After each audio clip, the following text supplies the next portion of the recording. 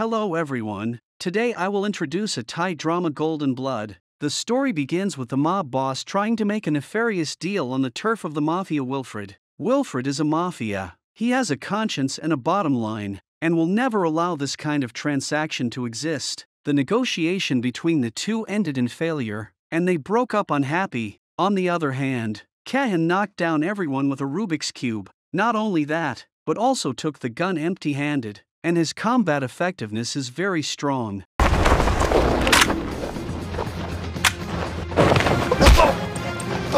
After negotiating with the gangsters failed, Wilfred was afraid of being retaliated by them, so he sent Kahan as a bodyguard to protect his son Thurlow. In this way, Kahan came to Thurlow's villa. At this time, Thurlow was still asleep, and the first meeting between the two could be said to be very unpleasant. Thurlow was at a loss, had no idea who Kahan was, and Kahan followed Wilfred's instructions completely and entered the door forcefully.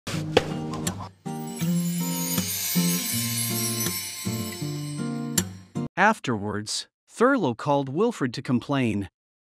Unexpectedly, Wilfred's attitude was also very firm.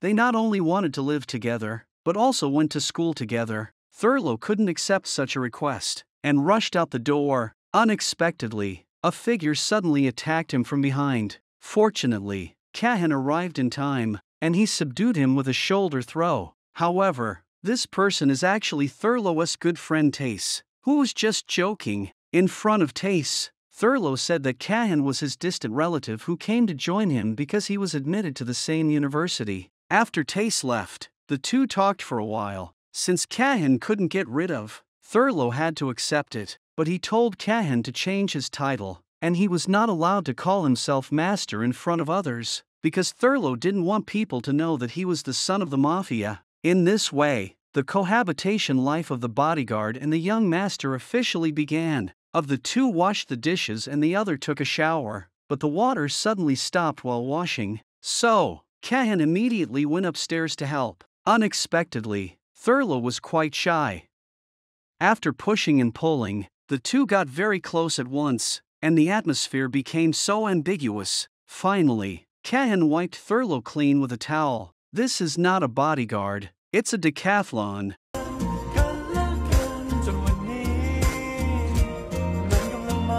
On this day, Thurlow and Wilfred are on the phone every day. Although Thurlow was not in danger now, Wilfred was still worried. In fact, Wilfred's worry is necessary, because the underworld has already learned about Thurlow's dynamics and is preparing to attack him. กูจะสั่งสอนให้มันรู้ว่าถ้ามันไม่ร่วมมือกับกูมันจะเจอกับอะไรบ้าง The next day, Kahan made breakfast and was pouring water when Thurlow tried to play tricks on Kahan. Unexpectedly, Kahan was not only agile, but also able to do two things at once, which made Thurlow look stupid. Once at school, Thurlow pretended to tie his shoelaces and knocked a girl down on purpose. While Kahan was caring for the girl, he turned around and ran away. But before he ran far, Thurlow was covered from behind. After a long time, Tace still attacked from behind. Is this their unique way of greeting? In the last second, the two were still complaining about how terrible Kahan was. In the next second, Kahan found them both. It seems that the bodyguard has to have the function of location tracking. On the way to the classroom, the beautiful Dane caught Thurlow's eye. When Dane was accosted by the senior abbé, Thurlow stepped forward and wanted to go up to the hero to save the beauty. Coincidentally, Dane, Thurlow and Abby turned out to be classmates, so they went to the classroom together and waited for the class to start. Soon, Dane's good friend Jima also came to the classroom, but she almost fell. But fortunately Kahan reached out and helped her in time. This move made Jima have a good impression of Kahan, and he has been secretly observing him for the second half of the class. During a bathroom break, Thurlow marveled at Kahan's charm, and he quickly caught the attention of a girl. However, Kahan is not interested in girls. He only cares about Thurlow's safety. Thurlow felt speechless, feeling that he was not active in finding a partner, and there must be something wrong. On the other side, Dane and Jima are also chatting. One of them has a crush on Thurlow and the other on Kahan. It seems that there is no conflict between the sisters. However, the next moment Abby appeared again. harassing Dane, and said what he thought was romantic. The Thurlow trio reappeared and successfully rescued Dane. Beauty these 2 times made the relationship between them closer, and they exchanged contact information with each other. When leaving, Thurlow and the other 2 were blocked by Abby, probably because he couldn't understand Abby's behavior. Thurlow also became less polite, and made a mockery of him. Abby immediately became angry and wanted to hit Thurlow, but Cahan stopped him just in time. Afterwards, Cahan gave Abby a stern reprimand, and if Thurlow hadn't stopped Abby, Abby might have been injured. After returning home, Thurlow told Cahan that he dared to provoke Abby because Cahan was by his side. As soon as these words came out, both of them were stunned. Thurlow's words are tantamount to agreeing with Cahan's identity. It seems that the relationship between the 2 has made great progress. Unfortunately, the relationship between the 2 soon returned to the original point, because Cahan reported to Wilfred everything that happened today, including meeting Dane. Thurlow originally wanted to question, but when he saw Cahan who was exercising, he looked dumbfounded. After reacting, Thurlow and Cahan had an argument. He mocks Cahan as one of Wilfred's dogs. Cahan was silent for a moment before saying that he was doing it to repay his favor. It turned out that Cahan was an orphan, and Wilfred rescued him and brought him up. So, as long as it can repay Wilfred, he is willing to do anything.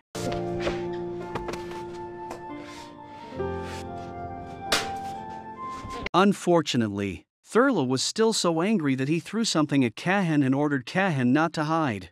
Cahan didn't hide anymore, just stood there and was hit, bleeding from his forehead. Seeing this, Thurlow was stunned, and seemed to have some regrets. The next day, the 2 continued to go to school, but this time Thurlow offered to sit in the co-pilot. It seemed that he not only let go of what happened last night, but also completely accepted Cahan. Today, the college held a welcome ceremony.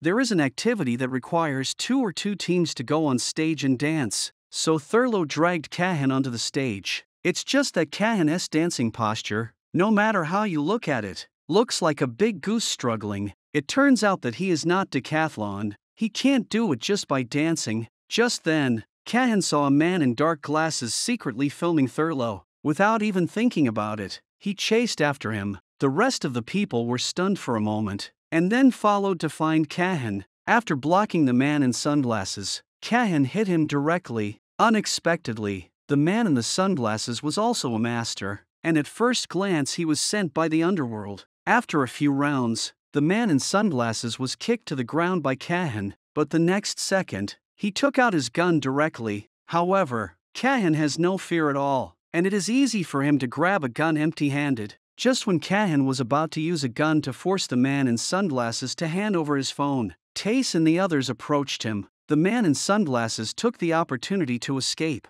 and Cahan had to put the gun away first. As a senior, Abby is also at the orientation event. He came over and laughed at Cahan. He was too timid to even dance. As a result, just one look from Cahan made Abby afraid to move. If you can't beat them, join them, and in the end Abby simply treats the 5 of them to dinner. It seems that Abby is not bad. At least he is quite generous. After returning home in the evening, Thurlow was sullen again. It turned out that he wanted to continue playing with Dane and the others, but Cahan took him home because he was unsafe at night. In the middle of the night, Thurlow sneaked downstairs. Unexpectedly, he was discovered by Cahan before he left the house. Just like that, Cahan took Thurlow back to the room with a princess hug. Thurlow wanted to fight back, but Cahan pinned him on the bed. "Good guy, this is too close. As if I'm going to kiss him in the next second."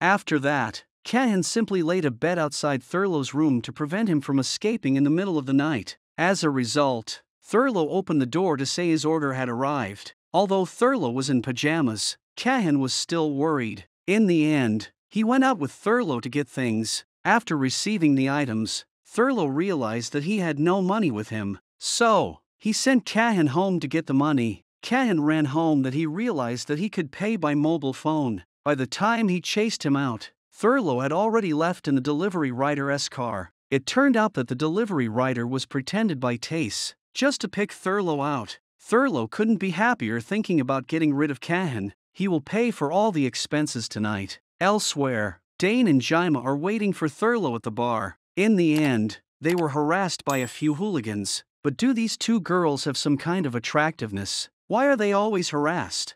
Just then, Thurlow stepped forward again. Just as Thurlow was confronting the gangster, Abby suddenly appeared. He helps Thurlow deal with the gangsters. Abby is worthy of being a senior, and he still has a bit of momentum. Seeing this, the two hooligans left quickly. After driving away the hooligans, Abby sat down very familiarly and invited everyone to drink together. Anyway, it was Thurlow's treat. Young man, after a few drinks, he forgot all the grievances. Abby just integrated into the circle of Thurlow and the others. On the other side, Cahan was driving to the bar. After drinking for 3 rounds, Thurlow was a little overwhelmed. He got up to go to the toilet, but was accidentally knocked down by a gangster. Anyone with a discerning eye can see that the other party is deliberately looking for something. So, the two groups of people fought like this. Just when Thurlow was about to be punched, Cahan arrived in time again and blocked the opponent's fist. How to say, Cahan is also a professional player. These gangsters can only be beaten passively with him. Thurlow still panicked when he saw someone holding a beer bottle, and hurried up to stop him, eventually hurting himself.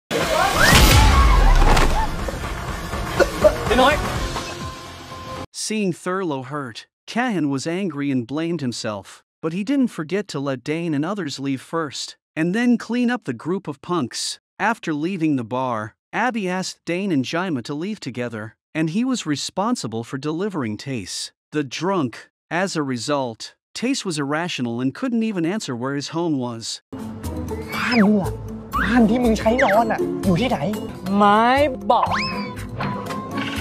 On the other side, Cahan carefully put a band-aid on Thurlow and warned him not to mess around in the future, because his blood is extremely precious. Thurlow was said to be wronged. After all, he was injured to help Cahan. Seeing this, I boldly guess, could it be that Thurlow is a rare blood type? And sun-selling roses came, and Thurlow bought them all at once, and gave them an education fund to let their children study. It seems that Thurlow is still very kind. In order to thank Cahan for his repeated rescue, Thurlow gave him a bouquet of roses instead. How can anyone send roses to express their gratitude? However, Thurlow was very serious, and even acted coquettishly, so he couldn't accept it. Taking the flowers, Cahan wanted to continue preaching, but was stopped by Thurlow's hand. The two looked at each other unexpectedly, and the atmosphere became ambiguous, until Thurlow was so sleepy that he fell on Cahan's shoulder. Seeing Cahan's expression was obviously tempting, right? It turns out that the aloof Cahan also has his heartbeat sometimes. Then, Cahan put Thurlow on his back. Along the way, he couldn't restrain his smile even if he wanted to. After getting in the car, he carefully inspected Thurlow's wound, and finally got closer and smelled the roses that Thurlow had given him. An iron-blooded tough guy looked extraordinarily shy at this moment. On the other hand, Abby tried his best to send Tace back to his home. Tace recognized Abby as Dane, hugged and kissed him. After realizing that he had admitted the wrong person, he kicked the other person away again. Abby helped the drunk man undress, and got kicked from time to time. Thanks to Abby's good temper, Tace would have been ignored by someone else. In the end, Tace slept directly in the bathtub, and refused to move no matter how much Abby tried to persuade him. In the end, Abby had no choice but to bring pillows and quilts to help him cushion and spread them. Looking at Tace's sleeping face, Abby couldn't help but smile fondly. It seems that this pair is the deputy CP. This is the rhythm of turning rivals into lovers. At the beginning, the CPs of the two teams went online one after another, but then, aren't Thurlow and Abby still jealous because of Dane's rivalry? This is changing really fast. Early the next morning, Thurlow was suffering from a hangover.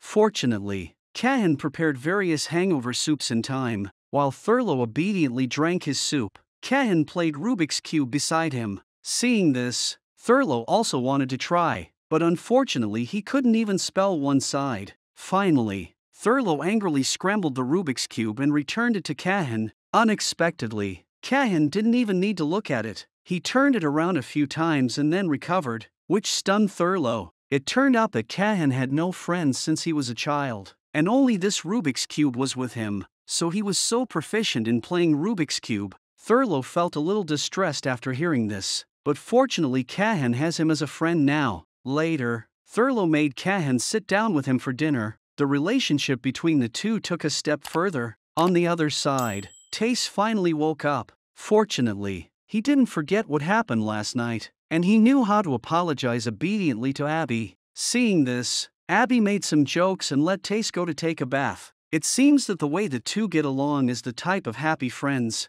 When he was in school, Thurlow was kind-hearted and prepared a breakfast for the security guard. Cahan noticed the change in security out of professional sensitivity. Before class, several of them chatted outside for a while. Tace woke up with a hangover and a headache, but Thurlow was lucky because Cahan prepared various hangover soups for him to help him relieve his headache. During class, Cahan passed a security guard who was wearing the clothes of the big security guard in the morning, but with a serious expression. Obviously another person. Cahan thought there must be something wrong with the security guard. In the art class, Cahan's operation was very good, which fascinated Jaima. Others, however, saw Cahan's work and felt irrelevant to his topic, making fun of him. Cahan felt a little embarrassed. Even though he was a wooden man, he also felt shy. Then, Thurlow went to wash the brushes, and Cahan wanted to go with him, but Jaima stopped him. However, this time Thurlow was really in danger.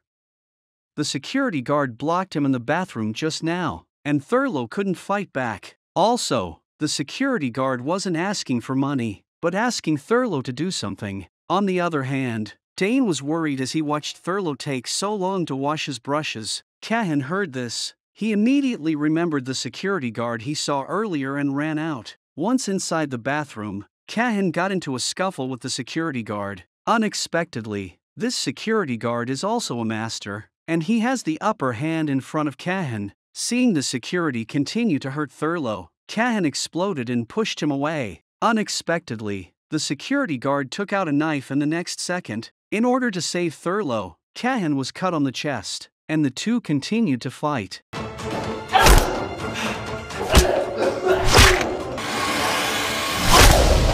Finally, Dane and Jaima arrived, and when they saw the scene, they were terrified and screamed. The security guard was afraid of attracting others and was forced to leave in a hurry. Cahan tried to chase again, but was stopped by Thurlow. Outside the emergency room, Jaima tentatively asked Thurlow if he had any feud. Otherwise, why would someone want to kill him? This instead reminded Thurlow, who began to think about it. Later, Tace also came to the hospital.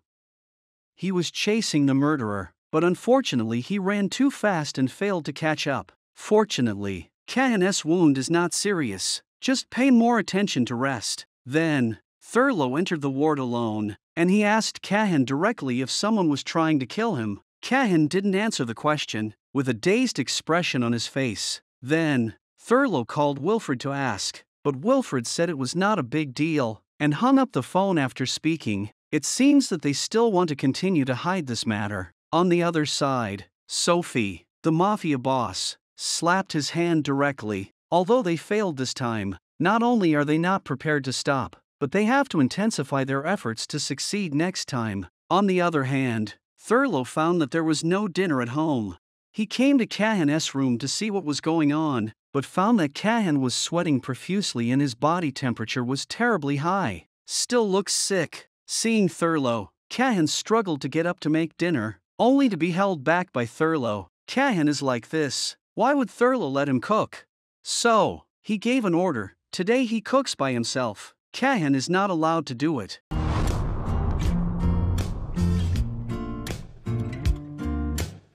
Before cooking, Thurlow gave Cahan a scrub. This is also a classic plot in Thai TV dramas. If you are sick, you must wipe yourself. But rubbing his body, Thurlow still didn't forget to tease the wooden man Cahan. Anyway, Cahan didn't dare to disobey the order. After wiping himself, Thurlow started cooking. It's a pity that he has no experience, and it is very difficult to peel a carrot. Under Cahan's guidance, Thurlow barely solved the carrots, and the subsequent steps were reasonable, especially the salt sprinkling gesture, which had already mastered the essence of cooking. In the end, the two ate face to face, but Thurlow was not confident in his craftsmanship, so he ordered the food if he knew it. Unexpectedly, Cahan said that this was a meal Thurlow specially cooked for him, and he wanted to eat it no matter what. Then, he ate a spoonful with no expression on his face. Seeing this, Thurlow also ate a spoonful of rice. Judging from his expression, the meal was obviously not very tasty, but Thurlow also insisted that it was the atmosphere, so he lit a candle. An ordinary dinner turned into a candlelight dinner in an instant. Then, Thurlow fed Cahan a spoonful of rice. Although this picture looks very warm and the atmosphere is very exciting, but I still have to say that Thurlow just doesn't want to eat the food he cooked, and he doesn't have to eat it himself if he feeds it to Cahan. Sure enough, Thurlow then persuaded Cahan to eat more, but he didn't eat a bite himself. Cahan had a knowing expression, but he still finished his meal pamperingly.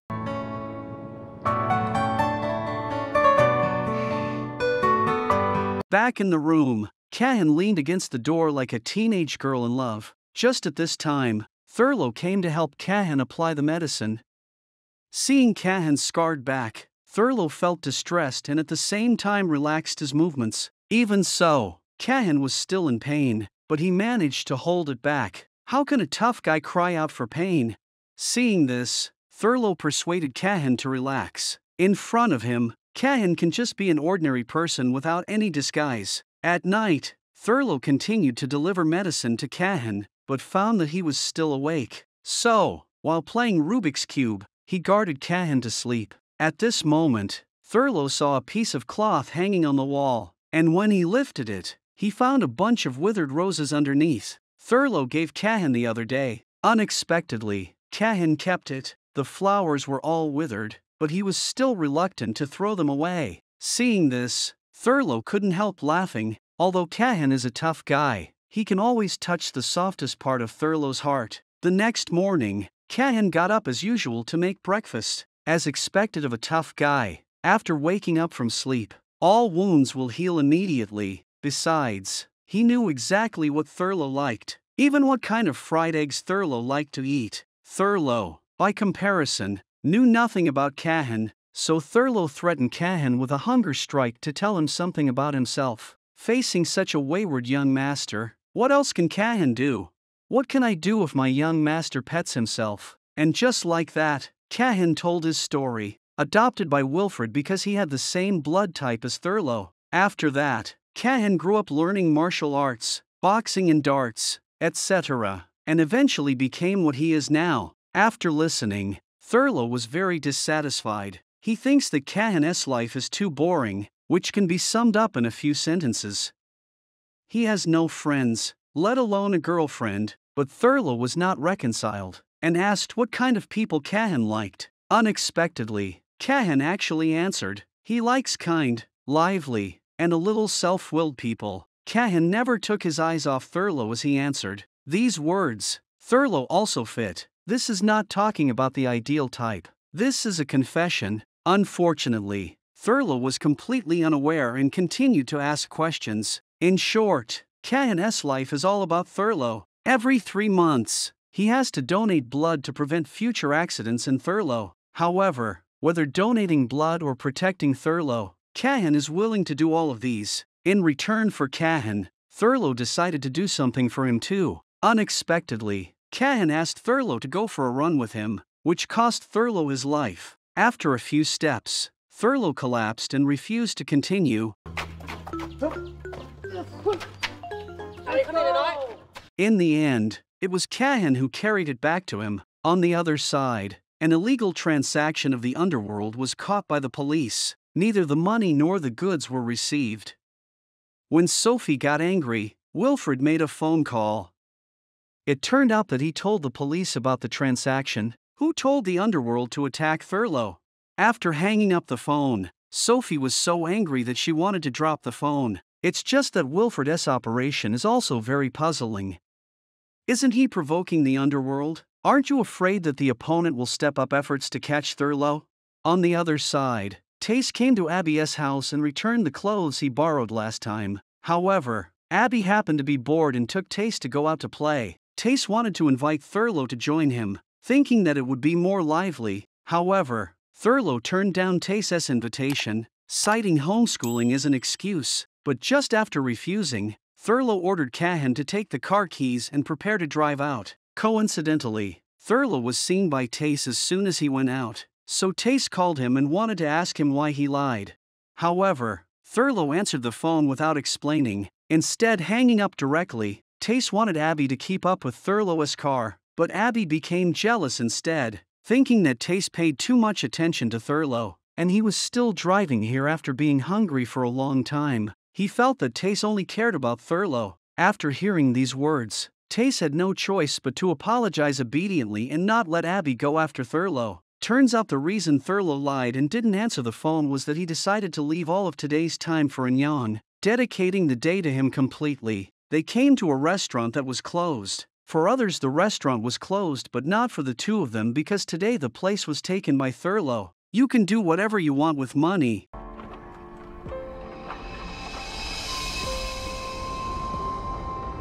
After the food was served, Cahan still wanted to ask what was going on, but Thurlow wanted to keep a sense of mystery. After all, there were still many surprises ahead. Thurlow snapped his fingers, and two waiters came out holding violins. Later, Thurlow and Cahan looked at each other affectionately and fed each other. After eating, the two came to the claw machine again. Unfortunately, neither Thurlow nor Cahan can catch the doll. In the end, I was so anxious about Cahan that I almost didn't want to leave. This story tells us that claw machines all over the world look the same. After buying drinks, the two came to a dart stand again. Several of Thurlow's darts missed the target, and then Cahan made a shot.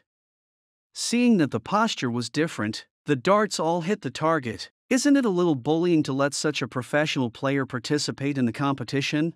Hey, but this store is taken over by Thurlow, so I don't care about it. Later, the boss gave them two puppy headgear. Thurlow picked out the yellow one, and not only excitedly put it on himself, but also enthusiastically helped Cahan put it on. Seeing Cahan's expression, there was a hint of reluctance in the confusion. After all, he is a tough guy, and he has never seen such a gadget. Next, the two played other things. Because of their cute looks, they were dragged by other people to take a few group photos. After playing tired, Thurlow and Cahan came to the bench and sat down, ready to listen to music and rest for a while. Unexpectedly, Thurlow prepared another surprise. That is, he sang a song specially for Cahan, and Cahan was made shy. In the singing, every bit of their getting along also flashed together. From the dislike of the first meeting to the caring for each other afterwards, it is clear that they did not get along for a long time, but only after looking at the memories did they realize that there had been so much throbbing and warmth.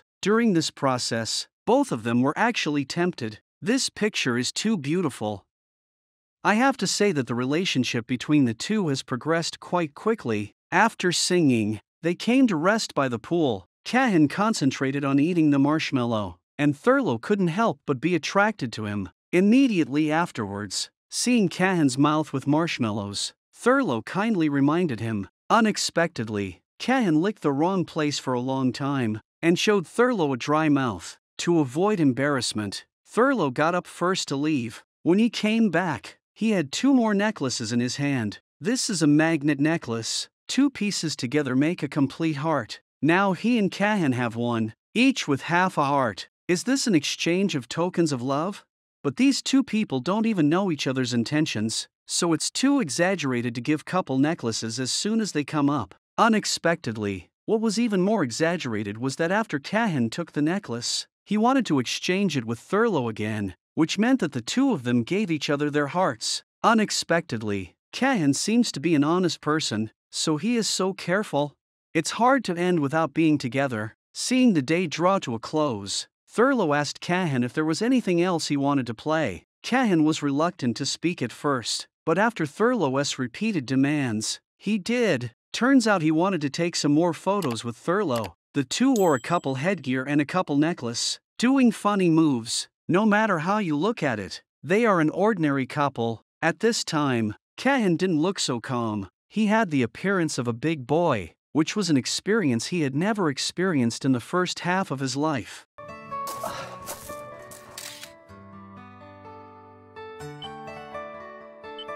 At this moment, a waiter asked Thurlow to help them take some promotional photos, and Cahan wanted to follow, but Thurlow stopped him. Cahan around. When I saw this, I knew something was going to happen. Sure enough, there was a sudden power outage within a short while of filming.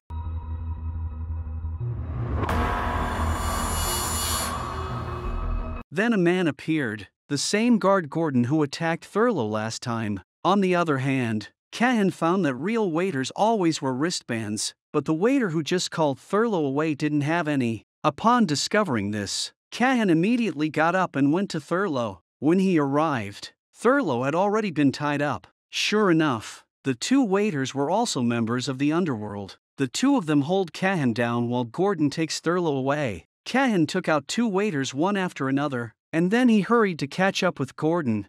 Unexpectedly, the other party directly threw Thurlow into the swimming pool. Thurlow's hands and feet were bound and he could only sink to the bottom of the water. Seeing that Thurlow's life was threatened, Cahan broke out again and kicked Gordon into the pool. Then, Cahan rushed to rescue Thurlow, untied the rope that bound him, and dragged Thurlow to the shore. At this moment, Gordon attacked Cahan from behind and held him underwater by locking Cahan's neck while repeatedly punching Cahan's lungs. After a while, Cahan stopped struggling. Taking care of Cahan, Gordon set his sights on Thurlow. Unexpectedly, the real waiter heard the movement, and Gordon had to leave in order not to be discovered. Gordon was gone. Thurlow jumped into the water to save Cahan.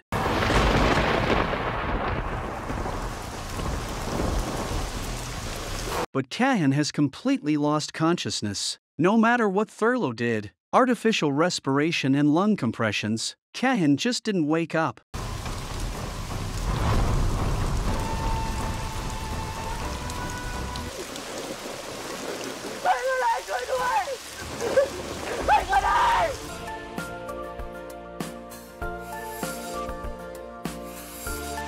Fortunately, with Thurlow's persistent first aid, Cahan finally woke up. Seeing this, Thurlow wept with joy, and couldn't help crying while hugging Cahan. Afterwards, Thurlow brought hot water, and the two sat on the bench to relax for a while, facing repeated attacks. Even if Thurlow was careless, he couldn't help but worry, so he asked Cahan again to tell him the truth. Seeing Thurlow's extremely serious expression, Cahan didn't choose to continue to hide. At the beginning, Sophie brought people to discuss cooperation with Wilfred, nothing more than wanting to make some evil deals on Wilfred's territory. At that time, Wilfred did not agree, even if Sophie threatened him with Thurlow. Later, Sophie wounded his men even more. When it came time for formal negotiations, Wilfred still insisted on his decision and rejected Sophie. Since then, the two have officially started to fight against each other, and this has led to Thurlow's current crisis. After learning the truth, Thurlow finally understood Wilfred and thanked Cahan for saving him every time. "Hey, thank you, why are you still holding this hand?" The yard the next morning, Thurlow thought of Cahan stepping up again and again to save him, even at the expense of hurting himself. Thurlow was determined to change the status quo. So, he found Cahan and begged Cahan to do something for him with a serious face. It turned out that Thurlow wanted to get rid of his cumbersome status and learn martial arts. In fact, it was all a pretense, and the main reason was that he didn't want Cahan to get hurt again. It's a pity that Cahan, a wooden man, will not show mercy to Thurlow during training, and just like that, Thurlow was forced to take a beating. Finally, he punched Cahan, but he didn't respond, but he hurt his hand. Just asking, is this a scene of domestic violence? In the end, Thurlow was brought down first by Cahan. He thought about it, the angrier he became, but he simply reached out and attacked. Unexpectedly, this sneak attack made him discover the opponent's weakness. It turned out that Cahan was ticklish. Now, Thurlow has found a way to win. He pinned down Cahan and tickled him vigorously. As a result, he accidentally threw himself on him. In this way, the two looked at each other for more than 10 seconds. The atmosphere was ambiguous and awkward. By night, Thurlow was sore. Cahan knew he was carrying at this time, took the medicine and came to Thurlow's room to rub it for him. Thurlow was a little shy when he heard that he was going to take off his clothes, but when he thought that Cahan had seen everything he should and shouldn't have seen, he no longer hesitated. The scene of rubbing the medicine seemed familiar, but the positions were switched.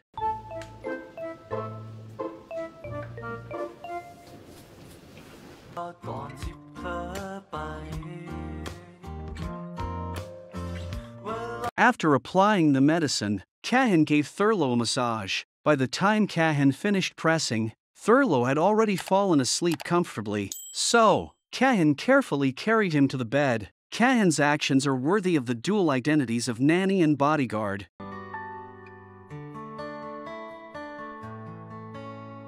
The next day, Tace was chatting with Dane, and Abby joined in familiarly. Later, Thurlow and Cahan also came to the school. Seeing that everyone is here, Jima invites everyone to another dance. Others chimed in, but Cahan disagreed. After all, he had to think about safety.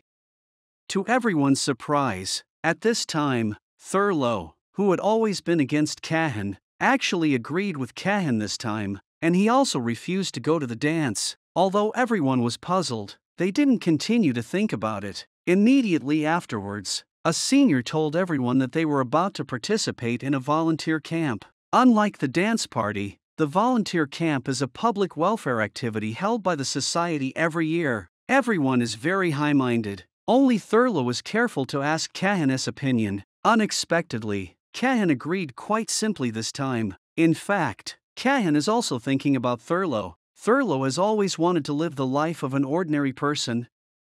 If he doesn't even have the freedom to participate in a club, he is still an ordinary person. As for safety, Thurlow doesn't have to worry too much with him anyway. Hearing these answers, Thurlow visibly cheered up. Tace on the side was all attracted. After the meeting, Cahan watched Thurlow go to the bathroom. Unexpectedly, Thurlow himself was not worried, and even changed his post to let Cahan go and dissolve it. As a result, as soon as Cahan left on the front foot, Tace dragged Thurlow away forcefully on the back foot. It turned out that Tace sensed that the relationship between Thurlow and Cahan was unusual. I have to say that the young man's intuition is very accurate. Facing Tace's questioning, Thurlow wanted to fool him, but in the end he couldn't resist his repeated pleas and told the truth. When Cahan found Thurlow, Tace had already known his identity as bodyguard, and was a little afraid of him for a while. Afterwards, Abby invited everyone to burn incense and pray for blessings.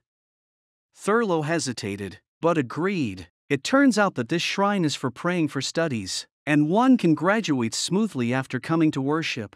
However, Tace didn't quite believe it, and the two lovers almost quarreled face to face. In the end, it was Tace who gave in first. After burning the incense, Abby lit a string of firecrackers. Unexpectedly, Thurlow was so frightened that he immediately knelt down with his hands on his head. Even though Cahan was around to comfort him, it took him a while to stabilize. Afterwards, Cahan specifically stopped Tace and asked him why Thurlow was so afraid of the sound of firecrackers. Fortunately, Tace knows something inside. It turned out that Thurlow witnessed a shooting accident at home when he was a child.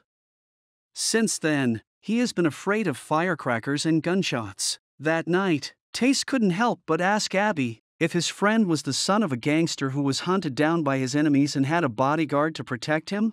Abby isn't stupid either. With these few conditions, it's clear that he's talking about Thurlow. Besides, he already knew Thurlow's identity, but now he doesn't care about it. It's more important to tease Tace. On the other hand, the party's Thurlow and Cahan were still practicing martial arts at this time. Unfortunately, it doesn't look like there's much progress. And here, Abby thought of a good way to protect Thurlow, which was to let his friends know about it. If someone is going to deliberately approach Thurlow, everyone can help to keep an eye on the surrounding area. In fact, Tace also agreed with this method, but he purposely said irony to tease Abby, and he was only happy when he saw the other party getting angry. It seems that the daily way of getting along with this pair of deputy CPs is to make fun of each other. In the evening, Cahan covered Thurlow with the quilt as usual and prepared to leave.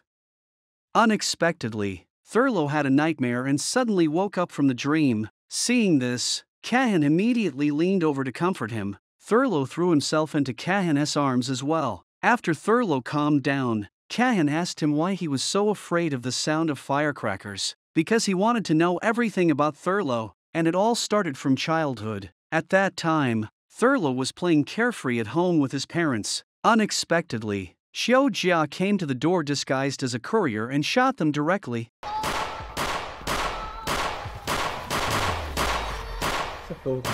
Thurlow was protected by his father, but his mother was shot and left him. After learning about this incident, Cahan was very distressed. That night, he stayed by Thurlow's side and slept with him all night. Wait, why are the two still holding hands? It feels like the two of them have started a sweet cohabitation mode. The next morning, Tace came to collect the signature slip for the volunteer camp. Dane is obviously interested in Thurlow, and if Thurlow goes to camp, she goes with him. It's a pity that Thurlow still hesitated and wanted to discuss it with Cahan again. Now, even Jaima could see that something was wrong between the two of them. Fortunately, Tace helped explain it in time. Thurlow hesitated this time because he felt guilty. Cahan has been required to protect him all the time, and it may be more dangerous to go to other places, but Cahan doesn't care. His duty is to protect Thurlow. It can be said that he was born for Thurlow. If Thurlow was happy, he could be happy too. I have to say that Cahan is really kind to Thurlow. Although the two didn't say it clearly, they are both thinking about each other. On the other hand, Abby volunteered to join the volunteer camp, saying that he wanted to help, but in fact, he just didn't want to leave Tace. Pitiful to the two girls. I haven't had time to express my heart. The original straight guys are now starting to like boys. The point is, the two of them didn't know it, and Jaima was determined to take Cahan down, which was an impossible task. On the other side, Tace told Abby enthusiastically that he was going to participate in the volunteer camp. Abby obviously also participated in the event, but instead of saying anything, he deliberately contradicted Tace. When the ignorant Tace said that he would miss him these days, he laughed from ear to ear. That night, Cahan neatly folded his clothes and put them in the suitcase, much to Thurlow's embarrassment. How can there be such a meticulous bodyguard? However, Cahan, the bodyguard, not only has narrow eyes, but also sees something that shouldn't be seen. It didn't matter if he saw it, but he still said it.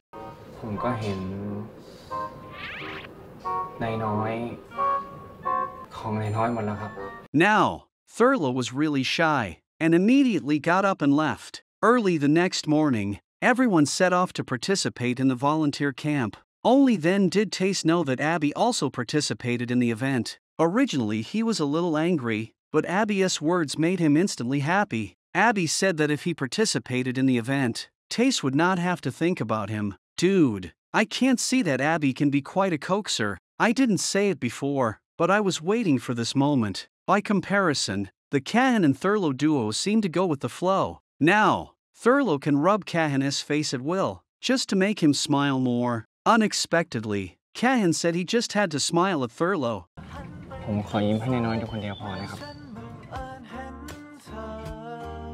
Unexpectedly, there will be a day when the wooden man can talk about love like this. After getting off the car, we allocated 2 by 2 to set up tents together. Tace was the only one who was left alone. After asking again, no one was willing to partner with him. This is too miserable. Most annoyingly, Abby was still laughing at him from the sidelines. Such a big person, he dare not sleep alone, causing everyone to boo. When the tent was being set up, Tace was still talking about it, apparently out of breath by Abby. Unexpectedly, at this time, Abby actually came over and offered to help Tace set up a tent, and even wanted to sleep with him at night. Tace is still wondering, what about Abby's partner?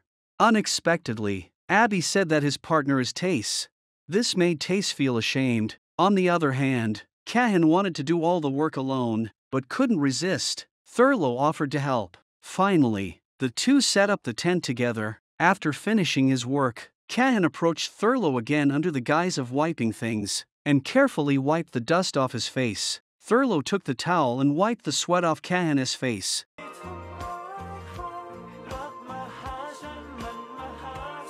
This support activity is mainly to help the local impoverished children, so Tace put on a dinosaur suit to play with them. Unexpectedly, he was besieged by children. Seeing this, Abby smiled and went up to help him out, and praised Tace's cute outfit. After playing soccer with the kids, Jaima shyly handed Cahan a bottle of water. Cahan hesitated, but took it anyway. Then, Thurlow came over, and Dane and Cahan handed him water at the same time. However, Thurlow took the bottle that Cahan offered without giving Dane a look. Only Cahan and Jaima noticed Dane's disappointment. "Hey, Dane, don't be sad. It's not that you are unattractive. If you want to blame it, blame Cahan for liking boys." Fortunately, Tace came out to shout at this time, and the heat diverted everyone's attention. "Dude, he's still playing in that dinosaur suit. Can't he be hot?" Tace didn't change his clothes was not because of Abby's compliment. Unexpectedly, after Abby heard this, he actually splashed water on him, saying to help him cool down. The others were also splashed by him incidentally.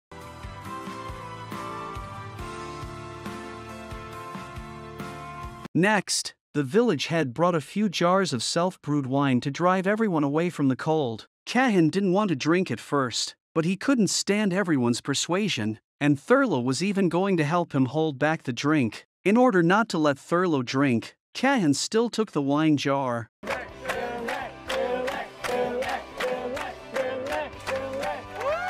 As a result, he got drunk immediately after drinking, and Cahan's aloof image was gone forever, and he performed and danced directly in front of everyone.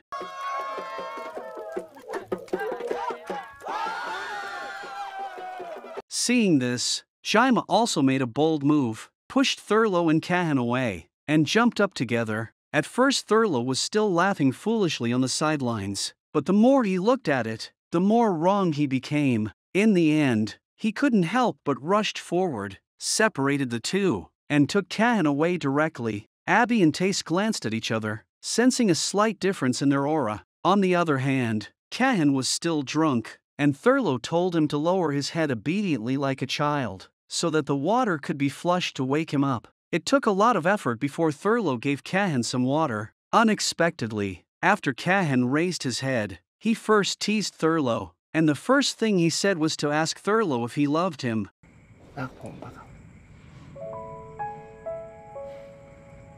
Visibly flustered, Thurlow had to pour some more water on Cahan to wake him up. This time, Cahan did look more sober, but he continued to ask the question. Before he could answer, he cautiously moved up to Thurlow and kissed him, but as soon as their lips touched, Thurlow immediately backed away, leaving a word and fled. Here, Thurlow left. Cahan regretted his impulsiveness. On the other hand, Thurlow was actually very tangled, especially thinking of the scene that just happened, but he made an excuse for Cahan, thinking it must be because he was drunk. It was awkward, but seeing that Cahan was going to bed before his hair was dry, Thurlow took a towel and wiped his hair. Sure enough, he is a tough-mouthed and soft-hearted young master. The next morning, the relationship between the two was back to normal. Thurlow also teased Cahan about the drinking binge last night. At this time, Jaima appeared. She took the initiative to talk to Cahan, and then danced around Cahan's neck to imitate what happened last night. Thurlow's expression froze instantly. Cahan knew he was wrong, and promised not to drink again in the future. On the other side, Tace was still throwing up on the side of the road. No one noticed him except Abby. This is too miserable. Back to Cahan. Thurlow offered to teach with Dane today. It seems that he is jealous. Unexpectedly, Jaima followed the trend. Since Thurlow was with Dane, she was with Cahan. Cahan couldn't refuse even if he wanted to. In this way, for people teamed up in pairs, Thurlow even took Dane's hand and left. After everyone left, Abby and Tace stayed where they were, and even posted an advertisement in a leisurely manner. อะไรอะพี่สเปรย์ระงับกลิ่นปากอ้าปากดิ After that, Tace and Abby got down to business, both of them feeling that there was something wrong between Cahan and Thurlow. So, the two of them decided to work together to investigate the matter. On the other hand, Dane and Thurlow were booed by students in class. Dane immediately explained that the two of them were just friends. Just then, Cahan and Jaima happened to pass by, and they were a little intimate. Thurlow, who was jealous, deliberately told the students that he and Dane are friends now, but it may not be the case in the future. Now, Cahan's expression also changed. These two were jealous of each other. Then, a student sneaked out, but luckily Cahan found him. While comforting the other party, Cahan learned that he was also an orphan, and sympathy instantly filled Cahan's heart. Maybe no matter what, orphans are abandoned. This scene happened to be seen by Thurlow in the distance, and he was no longer jealous. Now Thurlow only feels sorry for Cahan. Sure enough, Thurlow then told Cahan that he would always be by his side and not worry about being abandoned. ยังมีกูเสมอนะไอ้ซัน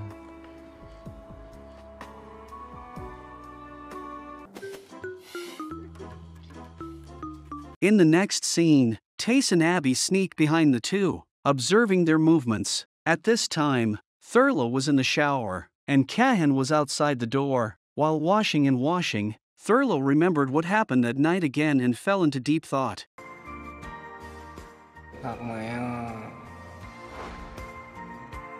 At this time, Tace and Abby were still outside studying the relationship between Cahan and Thurlow, especially on the drunk night. Thurlow's behavior was too strange. At this moment, Cahan sensed something was wrong. Cahan is worthy of being a top bodyguard. Who can spot voyeurs from such a distance? Next, Cahan threw an ant nest over. Tace and Abby were shocked and immediately jumped into the water.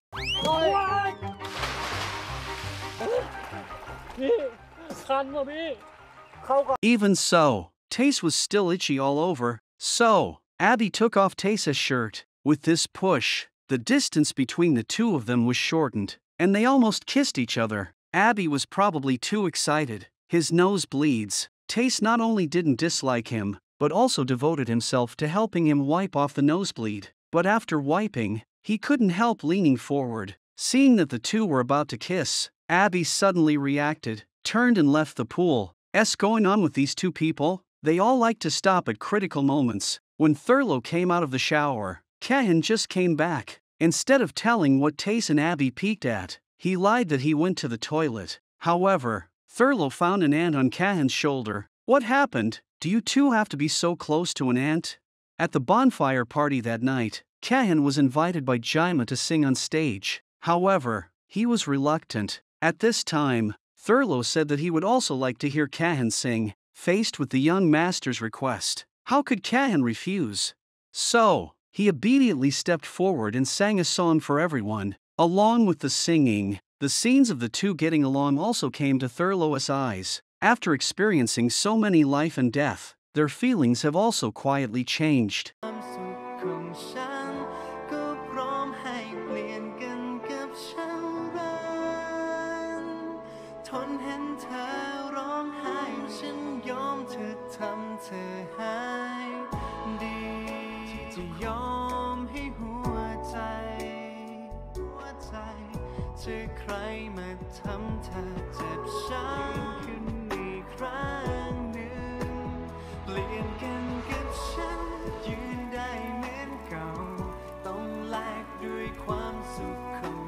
I don't know when the two of them will realize their love for each other. Afterwards, Dane told Jaima what happened today. Both felt that they were one step closer to love. Jaima is going to invite Cahan to go to the stars together in order to get love. The two came to Thurlow and Cahan's tent, but no one answered their calls. In the end, Jaima had to leave unwillingly. Meanwhile, Thurlow and Cahan are stargazing. It turned out that they had been calling for so long, but there was no one in the tent at all. Thurlow said frankly that he hated Wilfred's control and surveillance, so he chose to study in Bangkok. What he has always yearned for is freedom. Thurlow was lying on the bamboo raft looking at the stars, while Cahan was watching him until Thurlow found out. Thurlow had always cared about Cahan's drunken kiss. After much deliberation, he decided to ask Cahan if he remembered what happened last night. In fact, Cahan remembered everything, but maybe out of other considerations, he still lied, saying that he was very drunk and forgot everything. The two test each other out. Thurlow wanted Cahan to remember the kiss, and Cahan wanted Thurlow to take the initiative. Then, Thurlow asked, if Cahan wasn't his bodyguard, would he still be protecting him like this? Cahan's answer is naturally yes. At this moment, he was about to confess his love, but the words were swallowed back. Thurlow couldn't wait for Cahan's answer, and just moved closer and kissed him slowly.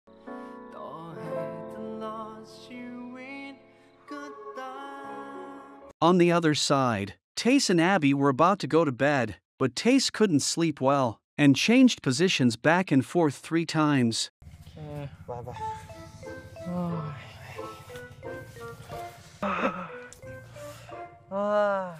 เฮ้ยพี่ เฮ้ยอะไร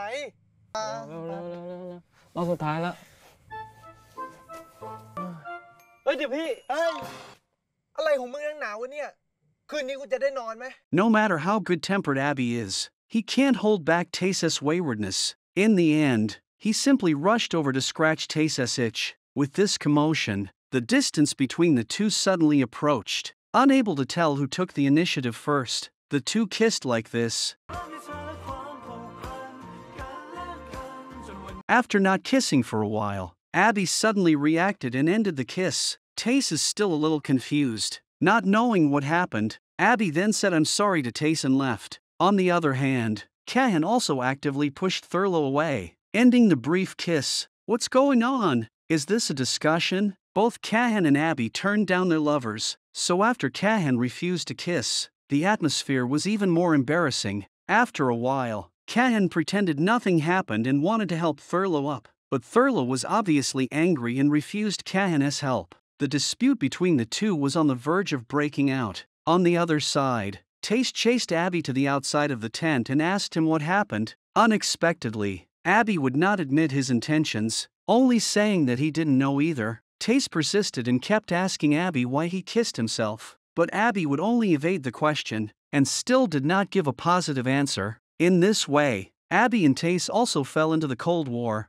Looking at Thurlow again, he couldn't help but ask Cahan how he felt about him. Unexpectedly, Cahan also chose to evade. He felt that he was just a bodyguard, and he was not qualified to have other ideas. This answer undoubtedly angered Thurlow. Obviously last night, Cahan asked himself if he loved him, but now he categorically denies it, not even telling the truth. But until the end, Cahan firmly said that he was a bodyguard and had no other ideas.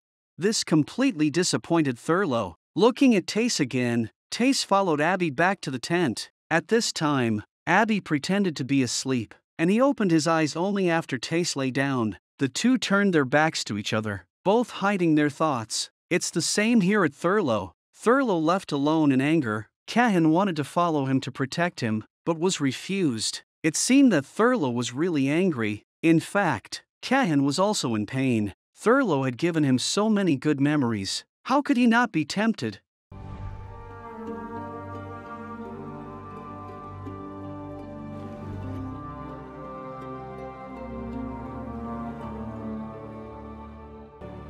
คือหัวใจของผม ส่วนอันนี้เนี่ย ก็คือหัวใจของนายน้อยครับ ผมเป็นแค่บริการดมีหน้าที่แค่ปกป้อง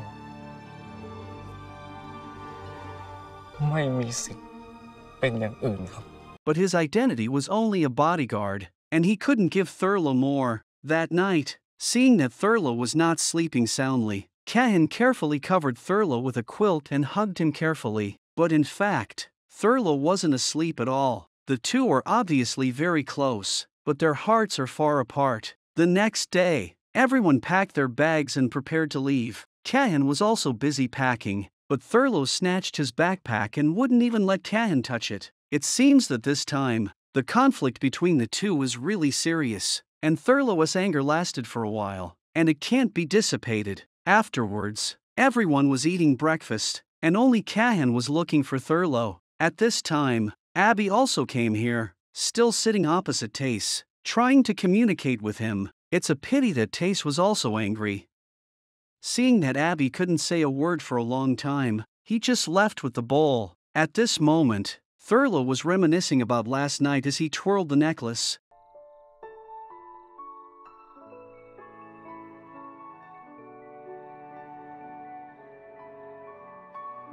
Even if Cahan came to ask him to go back, he didn't say a word. On the car back, Thurlow deliberately sat next to Dane, not even giving Cahan a look. Tace, he uses his school bag to take up the seat and won't let Abby sit beside him. The other students were all overjoyed. Only the four of Thurlow were full of worries, which was completely opposite to the atmosphere when they came.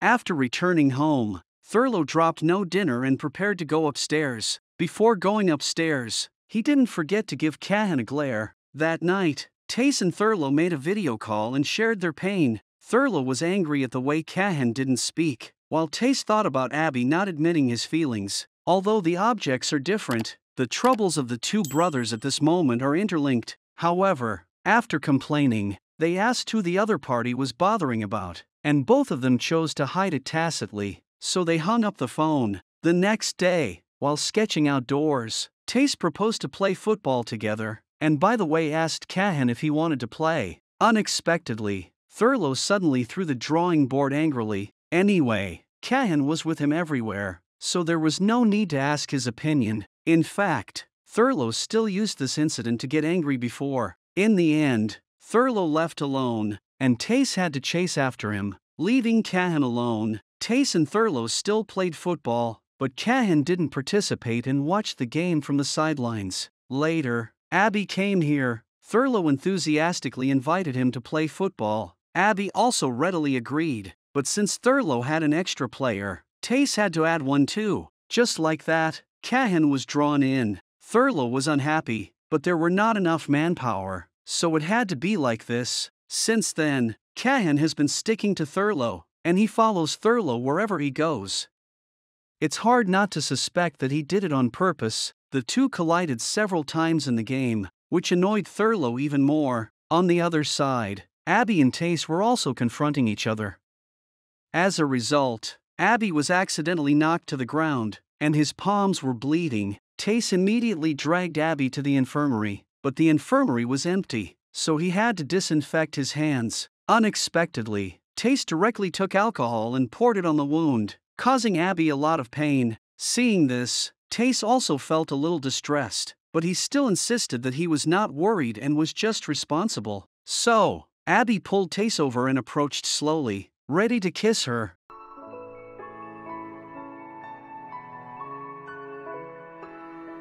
As a result, just as the two were about to kiss, Thurlow walked in. The two were so frightened that they separated quickly. Thurlow was about to go home with Tace, but was stopped by Abby. It seems that Abby has figured out his mind. This is the rhythm of reconciliation. In this way, Tace agreed to send Abby home. However, Thurlow was still angry with Cahan and bumped him before leaving. At night, Thurlow couldn't help kicking the sofa in agitation.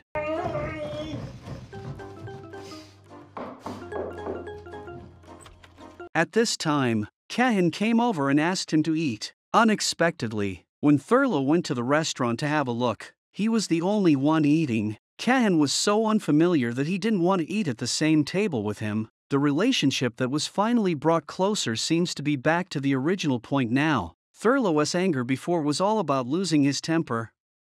As long as Cahan coaxed them, they could immediately reconcile. But at this moment, Thurlow was really angry. He pushed Cahan away, letting him go as far as he could. Hey, they were already so close before. How did they become like this?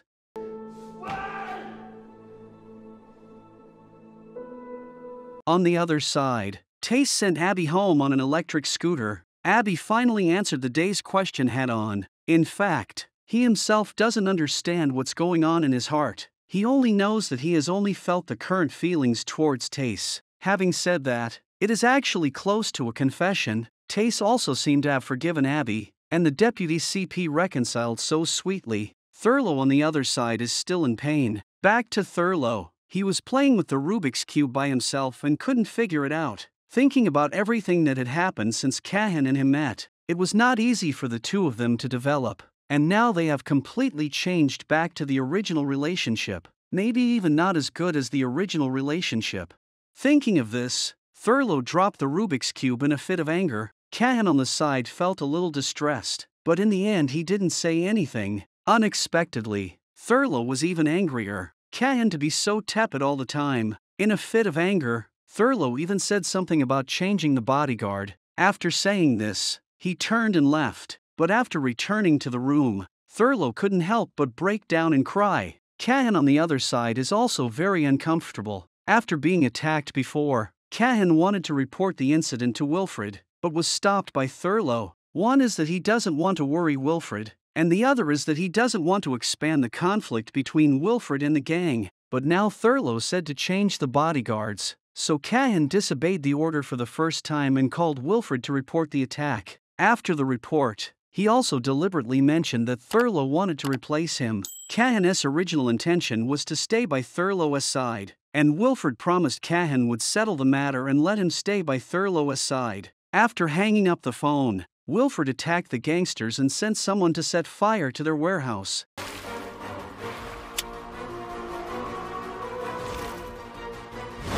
When the gang fled in a panic, Wilfred made another phone call to report to the house, telling the other party that he set the fire, and warned Sophie again not to touch Thurlow. At the same time, Thurlow kicked down Cahan's door and asked him if he had tipped off Wilfred. From Thurlow's point of view, Cahan must have been desperate to leave to call Wilfred, because Wilfred promised Thurlow that when this matter is resolved, another bodyguard will come to Thurlow's side. What's going on? Why did Wilfred still act as a double-faced person? And the promises to the two people are completely different. Back in the room, Thurlow became more and more angry, and Cahan was also very uncomfortable. At night but unable to sleep, Thurlow grabbed the doll's hat from the bedside table. That's right, the hat I got from playing the game on my date with Cahan, but he didn't take it away because he was attacked, and Cahan returned there afterwards, picked up the photos they took one by one, and brought back the hat. By the way, Thurlow was very touched at the time, and he was happy to wash the hat with Cahan, but now, he can only look at the hat and recall the past. Cahan on the other side also looked at his hat. The two obviously miss each other very much, but they can only vent their feelings on a hat.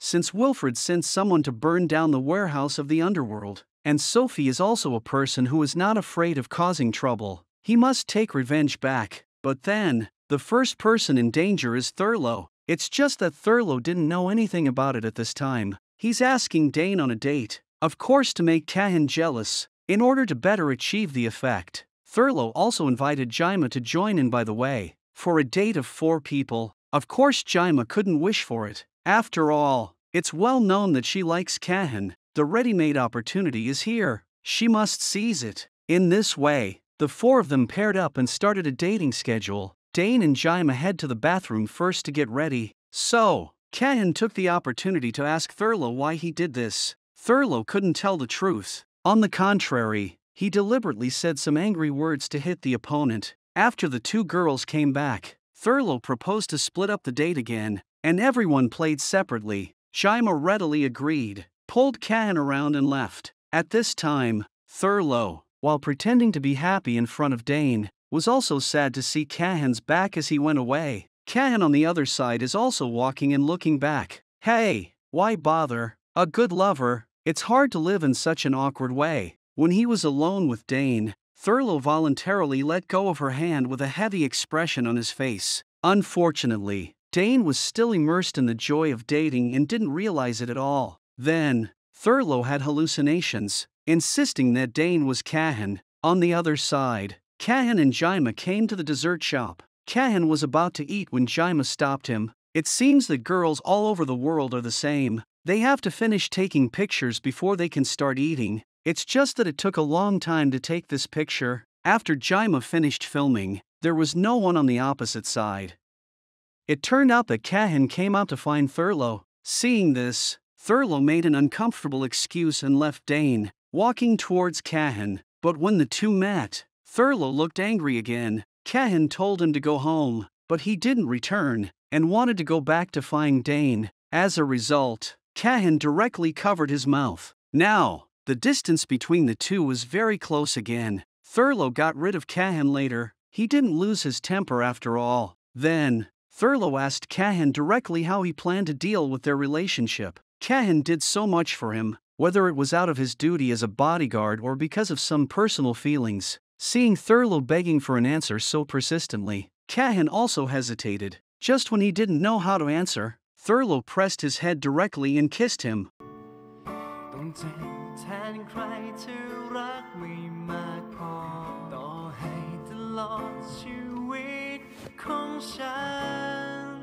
When the kiss was over, Cahan insisted on his previous choice and replied, "I'm sorry." Upon seeing this, Thurlow left disappointed. "Hey, is this the legendary 'I love you, but I don't say it'?"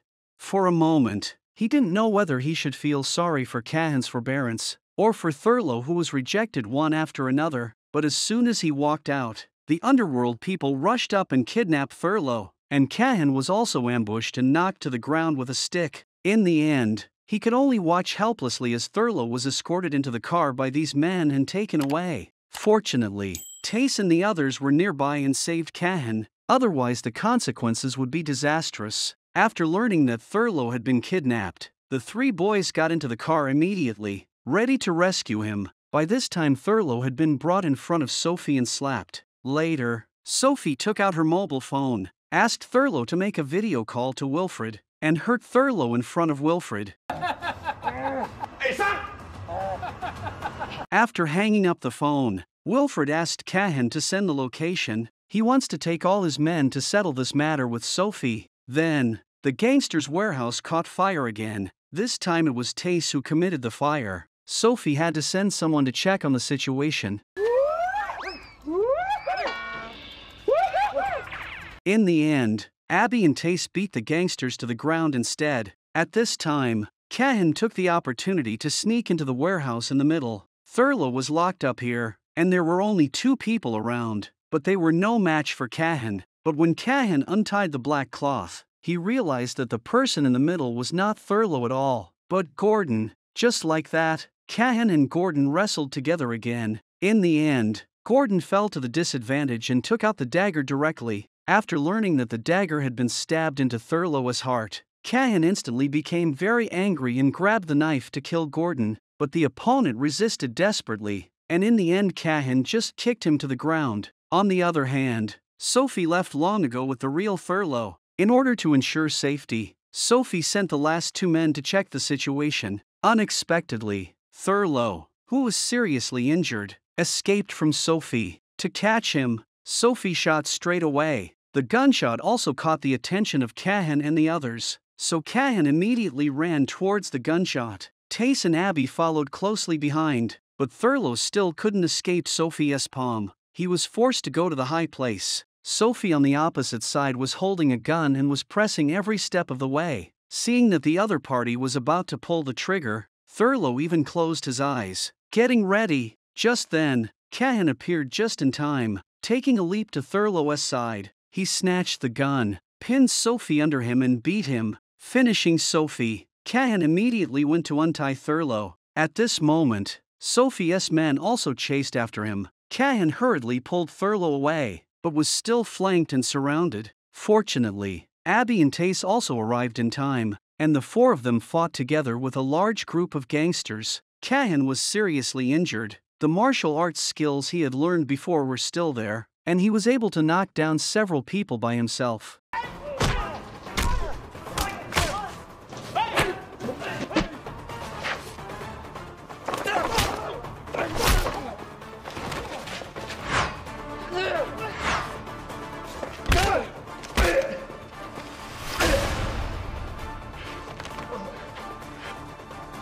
In the end, this group of punks was dealt with by them. After such a narrow escape, there is no contradiction between the 2 of them, but just as they faced each other, ready to hug each other, Gordon raised a pistol behind his back. Seeing this, Cahan immediately turned around with Thurlow in his arms, using himself as a shield to block the shot for him. Fortunately, at this time, Wilfred also led people to rush over, but Thurlow was not happy at all. He was now full of injured Cahan. When Abby and Tace arrived, they saw Cahan lying in Thurlow's arms.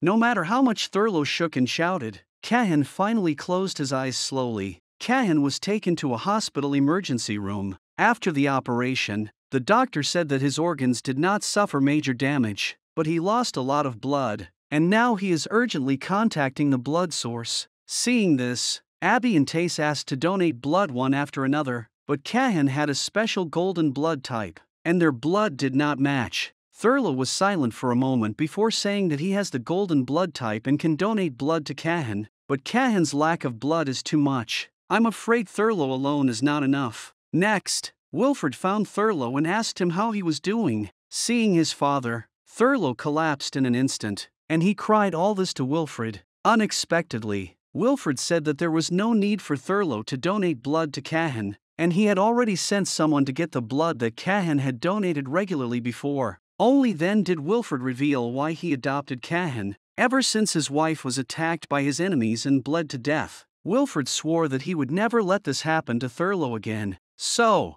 he scoured the country for someone with the golden blood type and finally found Cahan, who he adopted. After learning the truth, Thurlow became angry instead. He felt that what Wilfred did was not treating Cahan as a real person at all, but as a tool. But Wilfred didn't think he was wrong. Everything he did was to protect Thurlow, and Cahan did it voluntarily. The father and son had a big fight because of this. Eventually, Thurlow walked away in a fit of anger. On the other hand, Cahan is still in the operating room, and Thurlow is fidgeting outside, circling back and forth. It was the first time Wilfred saw such a son, so he didn't know how he felt. After a long time, the doctor finally took out the bullet in Cahan's body, and the blood bag was supplied in time. Everything looks to be improving. A few days later, everyone came to the hospital to visit Cahan, but he was still in a coma.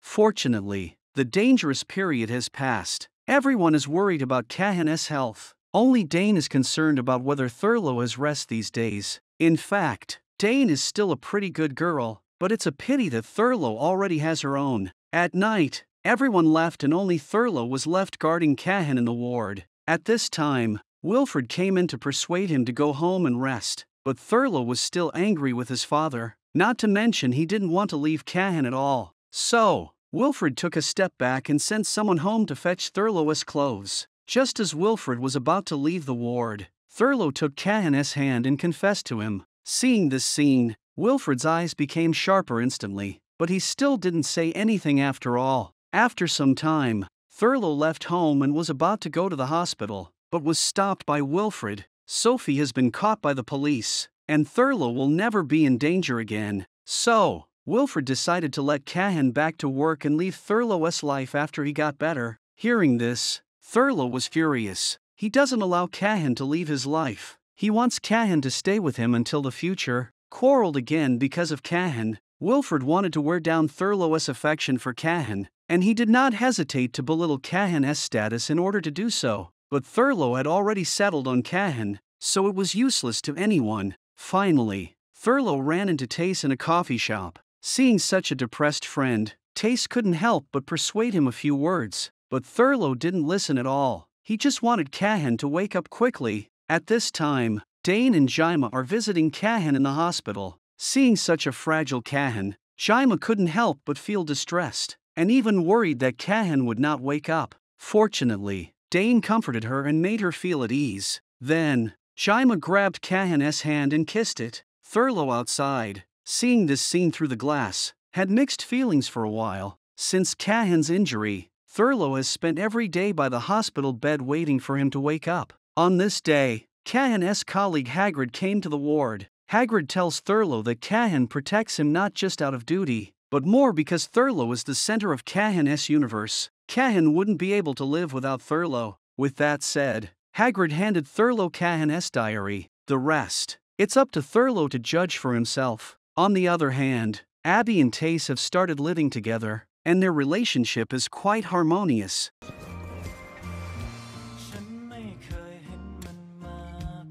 But when the two were making love to each other, Thurlow on the other side was crying bitterly in the ward. He read Cahan's diary. Every page was about him. It appears that Hagrid is telling the truth, and Cahan really only has Thurlow in his life. Then, Thurlow cried and took Cahan's hand. Now, he knows Cahan's feelings for him. Cahan was in a coma and couldn't get up to comfort Thurlow. As Thurlow cried on top of him, he saw the necklace on Cahan's neck. It was given to him by Thurlow, and the two were half of each other. each representing the heart of the other. อันนี้คือหัวใจของผม ส่วนอันนี้เนี่ยก็คือหัวใจของนายน้อยครับ Unexpectedly, Cahan woke up in the next second. The first thing he did when he woke up was to comfort Thurlow. It seemed that he had indeed carved Thurlow into his DNA. Although Cahan woke up, Thurlow had new troubles. He was afraid that Wilfred would let Cahan go. Thurlow told Tace about his troubles, while also confessing that he liked things about Cahan. Unexpectedly, Tace has already seen it. Then, he told about his time with Abby. On this day, Thurlow pushed Cahan out to bask in the sun. In the next second, he got down on one knee and confessed his love to Cahan. กูรักมึงนะซันกูสั่งดักคอมึงไว้เลยนะว่าห้ามโกหกอ่ะ This time, instead of rejecting against his will, Cahan nodded and admitted that he loves Thurlow too.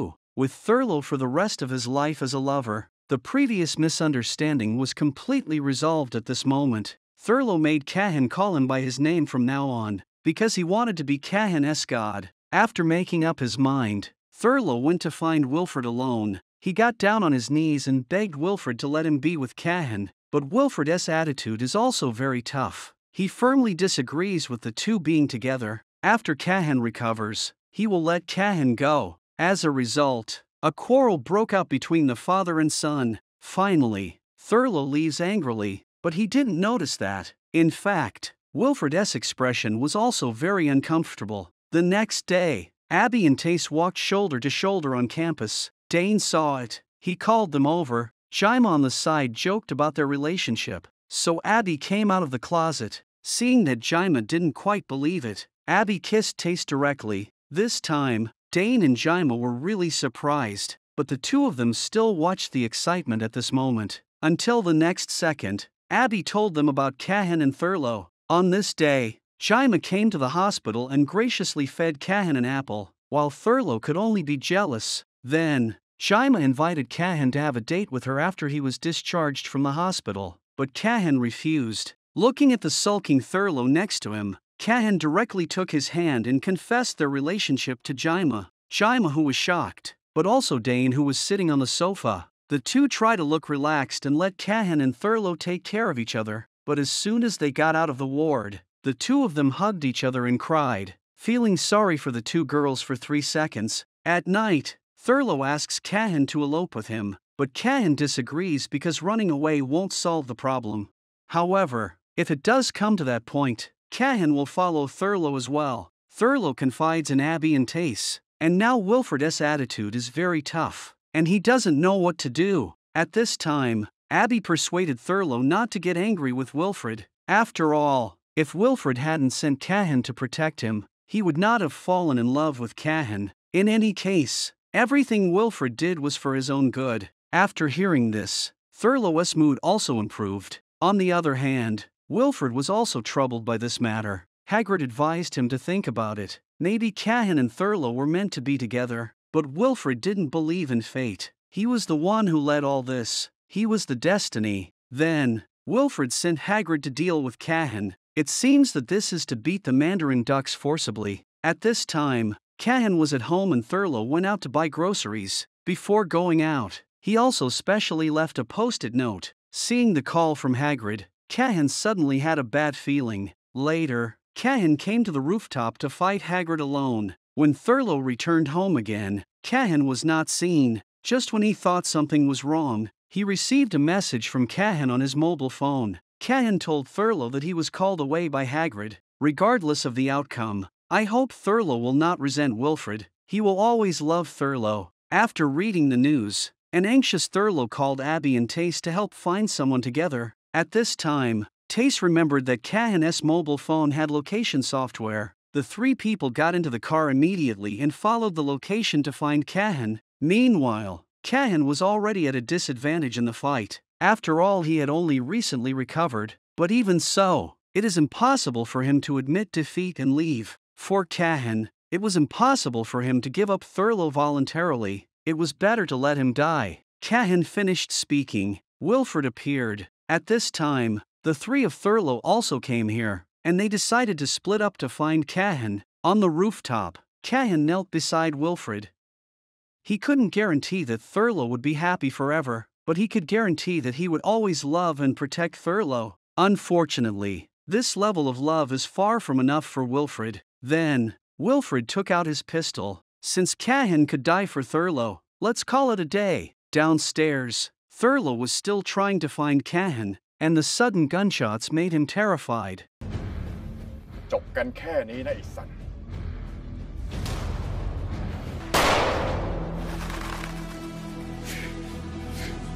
Just when Thurlow was trembling upstairs and accidentally tripped himself, Cahan appeared beside him and helped him up. Finally, the two embraced tightly. It turned out that all this was Wilfred's test of Cahan. The first level, Cahan temporarily passed, but Wilfred has a second hurdle, which is the test of time. Wilfred is going to send Thurlow to study abroad, during which the two cannot communicate. If they still love each other when Thurlow returns from studying abroad, Wilfred will agree with them. In this way, Cahan agreed to Wilfred's second test. He reassures Thurlow that time does not change their love. เราสองคนจะสู้ไปด้วยกัน เราต้องทำให้คุณพ่อยอมรับให้ได้ ผมมั่นใจนะครับว่าเวลาจะไม่เปลี่ยนผม สำหรับกูอะมึงคือคำว่าตลอดชีวิตนะ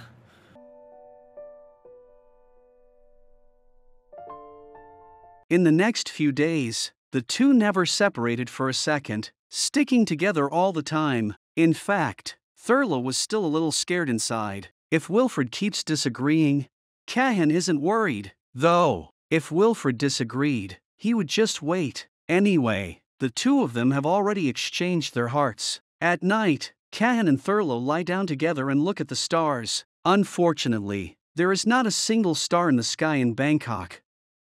It's better to go to the foreign government where I went to support education before. The sky is full of stars. So, Cahan promised Thurlow that when he came back from studying abroad, the two of them would go to the outer mansion to watch the starry sky together. Cahan almost confessed his love to Thurlow on the night of watching the stars in the outer mansion, but in the end, he still couldn't speak out, and the two had a dispute because of this. But now, Cahan added that confession, whether he was Thurlow's bodyguard or not, he would protect Thurlow with his life. Then, the two kissed each other and kissed all the way to the bed. When it was all over, Thurlow fell asleep from exhaustion. Cahan helped him cover the quilt, took one last look at him, and left quietly. When Thurlow woke up the next day, Cahan was no longer there, and his things had been cleaned up. On the table is the breakfast that Cahan made, as well as the note and doll hat he left behind. Thinking about the scenes that happened in the past, Thurlow finished the fried rice crying.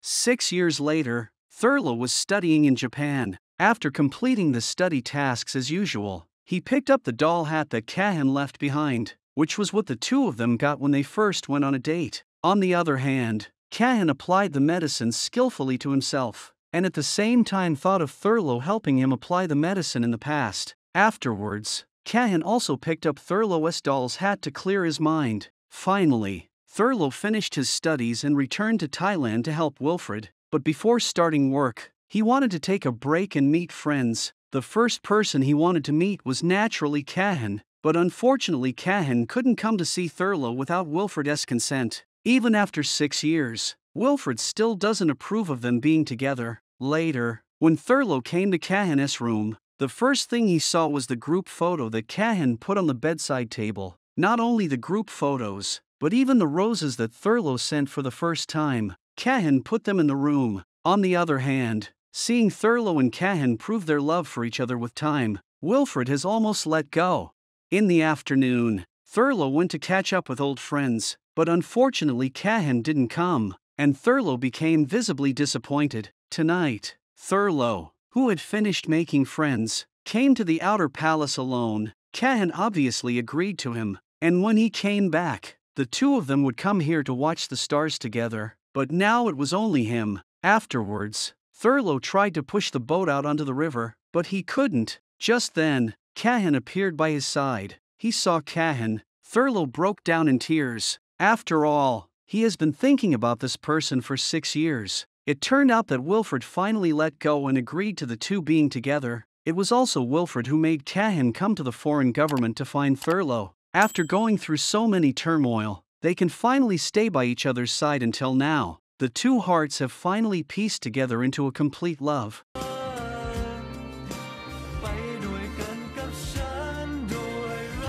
Here, the play is completely over. The young master and the bodyguard can finally be sweet forever. I don't know what everyone thinks about this drama. Welcome to leave your thoughts in the comment area. Well, this issue is over here. See you next time.